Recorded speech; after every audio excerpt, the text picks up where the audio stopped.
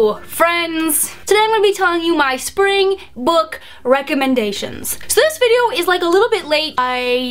Spring has been sprung for a few weeks now, at least here in Canada. There are shadows on the ground. That only happens when it's sunny here in Canada, and it is sunny, so therefore it is spring. So hopefully it's spring where you guys are.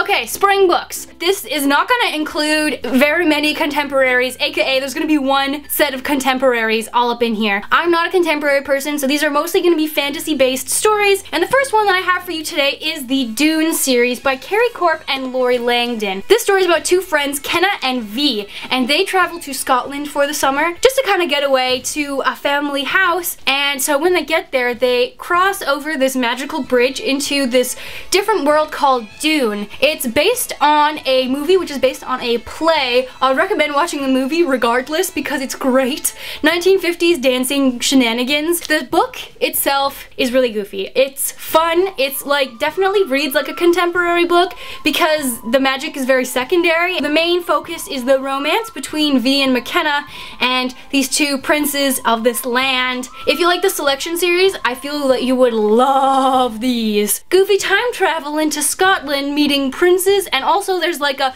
pizzeria there. So yeah. So speaking of time travel, I have here Outlander by Diana Gabaldon. Now, for full disclosure, I haven't actually finished this book. Last year I read like half of it and I put it down, unfortunately, and I'm going to be picking it up. I have a few review books that I need to read, and then as soon as I'm done them, I'm going to be reading this because it is amazing. I love the TV show. Season 2, you know, is a thing in the near immediate future. So I'm just like really think that now is a really good time to be reading this series. It's a time travel story about a woman named Claire Randall who on her second honeymoon with her hubs, they go to this area of Scotland after the end of World War II, and Claire's a nurse and it's just all kinds of cool stuff, and she somehow gets sent back in time to 1792, and there she goes through these crazy adventures trying to quell the fact that everyone thinks that she's a British spy. Everyone either wants to kill her or have sex with her or both.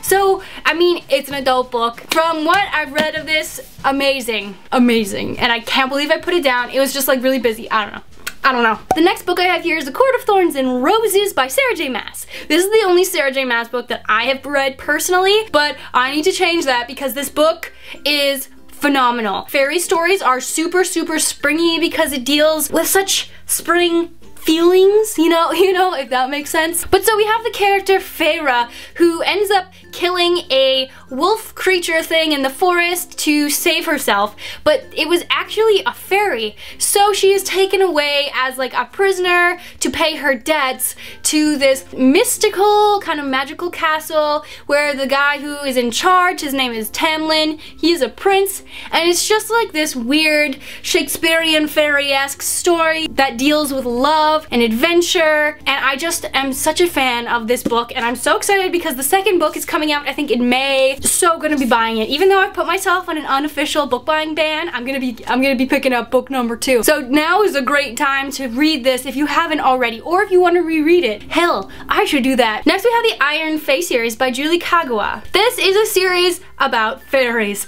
If you've noticed a theme, magical creatures of springtime delight and fancy. Woohoo! So essentially I've only read the first book of this series. So we have the main character Megan, and Megan is a bit of an anomaly in her small town. She, through a series of unfortunate events, finds out that she is the daughter of the Fairy King. This story is also like a Shakespearean style fairy book where the fairies are evil kind of and just like bizarre and creepy and weird. The cast of characters is just very entertaining. I feel that the execution of this basic plot is just amazing, and it's very well written and it's just very good, so I would recommend it. Next we have like the only contemporary book that I am going to be talking about today, and that is Anna and the French Kiss series by Stephanie Perkins. So I've only read Anna and the French Kiss. I have not yet read Lola because I'm saving it for my trip to Mexico at the end of the month. These stories are a trilogy of companion novels focused in the same world, aka our world, but the characters are intertwined. It's just like amazingly well written love stories that, and normally, like, I'm not a contemporary person, but these are good. Like, if you're not a contemporary person and you haven't read these, I would tell you to give it an old college try, because I thought I was gonna hate it and I loved it. It would just be really good for spring or summertime reading, you know what I mean? Next we have The Selection by Kiera Cass. I just read this like last week and it is so good. Well, it's not so good, but I had such a fun time reading it. Like, let's be real, the premise is stupid, but I loved reading it. The experience was great. This story is about a young girl named America Singers who gets put in this weird lottery system that this kind of dystopian future has. This lottery puts you into a Bachelor TV, you know, the TV show Bachelor style competition to win the love of the crown prince, the future king, Prince Maxon. So this story kind of is just like the shenanigans of princess-like grandeur, being bitchy with other girls and forming female friendships and romance, and like there's a bit of like a love triangle, which is kind of annoying, but I mean, it works for the story. I'm definitely gonna be reading the rest of the series. I got the ebooks. It's so fun, it's fluffy. I mean, it's The Bachelor.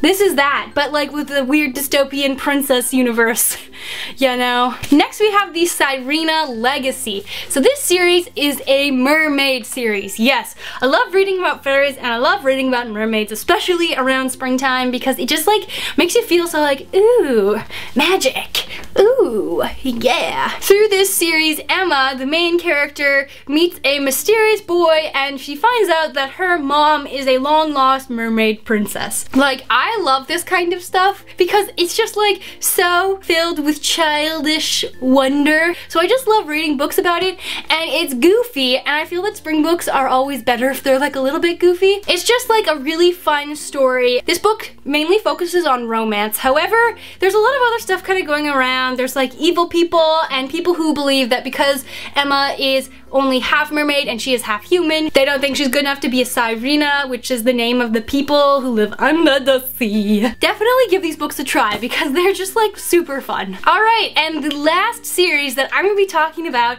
as good spring books are the Luck series by Jennifer L. Armentrout. So the Luck series is like a sci-fi, young adult fantasy with a huge emphasis on romance, but this series is great. I really enjoyed this series. We have the main character, Katie. So Katie moves to a small town and next door is this brooding kind of asshole-ish guy named Damon, and he has a sister named Dee. So Katie and Dee become fast friends. I really don't want to spoil any of the plot because there's a really big plot point that's really important, but just know that this series is a sci-fi sort of alien-esque story with huge amounts of intrigue, and it definitely becomes very dystopian towards the end of the story. Like, things go down. Like, the first few books, very fluffy, very fun, but then all of a sudden, shit gets real. And I loved the end of this series. Like, it just went in such a weird direction, and I didn't expect it, but I loved it. It's really good. If you have not encountered a young adult sci-fi story yet, I would recommend giving this a go because it's just so much fun. There's such witty banter, you know, and everyone is just like such a great character. Yes, I would highly recommend reading this if you haven't yet, or if you've started and not finished. Pick it back up because the end.